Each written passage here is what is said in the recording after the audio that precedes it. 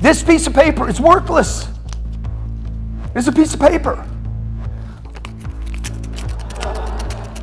Cash is always a bad investment. Cash is trash. Dahlia was referring to the dramatic increase in money supply due to all the money printing. The more liquidity there is in the market, the less value each dollar holds. But the excess of cash also inflates all prices, like property, stocks, and even consumer goods. In fact, in 2021, the cost of consumer goods went up by 5.4%. Savings started to disappear. The unemployed took the worst hit, and an economic bubble was created, making things unstable. While the government is reassuring the people that prices are likely to fall back in the middle of 2022, the truth is your cash is losing value with every passing day. It may be hard to believe, but there is such a thing as having too much money saved away. Whatever interest you get on your savings account isn't nearly enough to cover inflation, so your cash still loses value while sitting in your bank account or in a bag buried in your backyard. The greatest tax in the world is inflation. It's a hidden tax. It goes down in value, right? They just print more, so its ability to buy things goes down in value because the price of things goes up. Money depreciates faster than we can comprehend, and those who have realized this have started investing. So why do the rich get richer? What's the secret? The world's 10 richest men have just gotten richer, doubling their collective fortunes since March 2020. Meanwhile, the poor get poorer. In 1970, American banks gave an interest rate from 7 to 11%. Today, banks provide no more than 0.06%. Meanwhile, the cost of living has skyrocketed, and fewer families receive a decent middle-class income. Every time we shop at Walmart, we ship dollars and jobs over to China and Pakistan and all the other countries. So what happens? We say the government should take care of us, but the truth is, they won't. We can either sit and protest, or we can change. Money continues and will continue to depreciate in value. People invest their money to build wealth, which means they slowly invest their savings over time, and proceeds from their investments are reinvested into other ventures. Investments generate income for you. Your assets can also gain value over time, allowing you to sell your stocks at a profit. The idea is to get money to work for you, not have you work for money.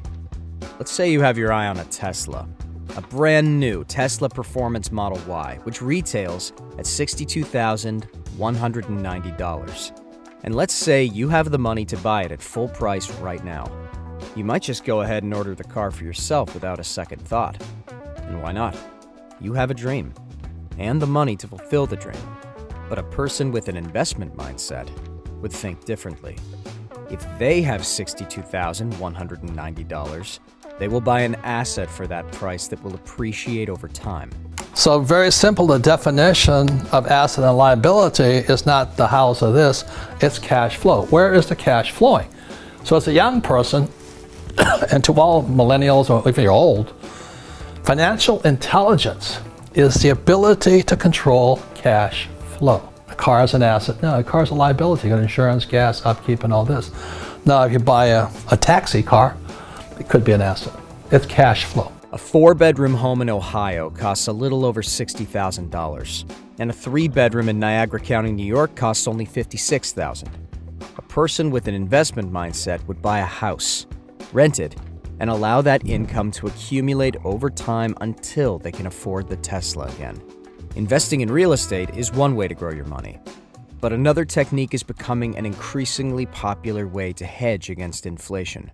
Gold was long regarded as the go-to inflation hedge, but the world is different now.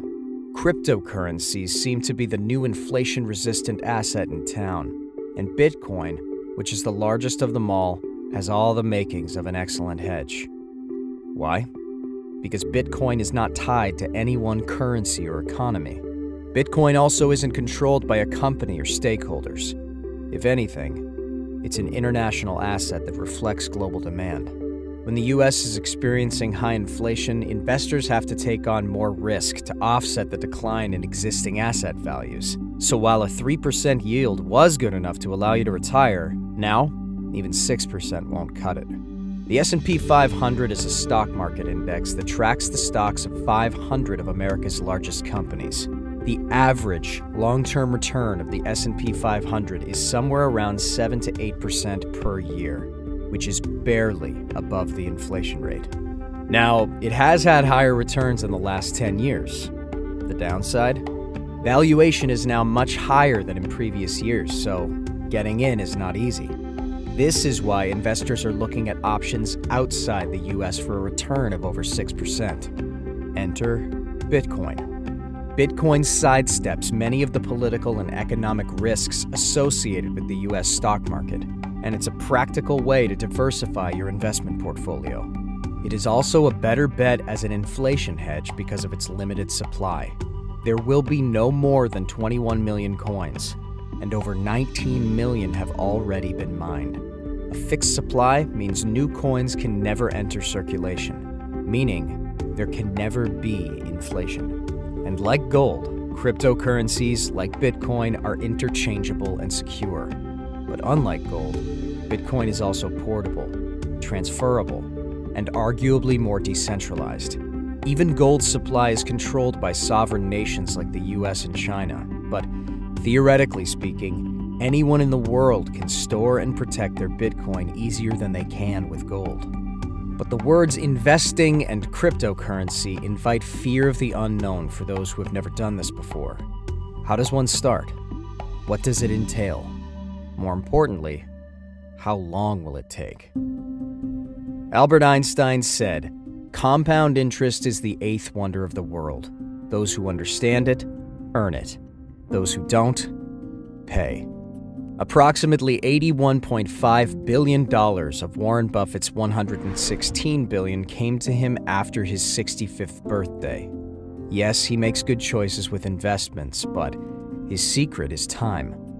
If you want to work better as an investor, the best thing you can do is increase your time horizon, which means sticking with an asset long-term for good returns in the future. It's less about high returns and more about earning good returns over the longest period of time. This is where compounding comes in. Compounding means you get interest on your initial investment and the interest that keeps getting added to it. Basically, it means taking your earnings and reinvesting them back into the asset to generate higher returns. If, for example, you invested $1 in Amazon and got $2 in return, you would reinvest those $2 back in Amazon to get $4. You would reinvest the $4 again to make $8. Instead of spending your returns, you put them back into the asset to make you more money. Buffett started investing at the age of 11, and since then he has had an average annual return of 22%, which is twice the average stock market return. 22% is nothing compared to a 66% annual return that Jim Simons, a mathematician who runs Renaissance Technologies, has enjoyed. But despite higher returns, he only has a quarter of Buffett's wealth. Why?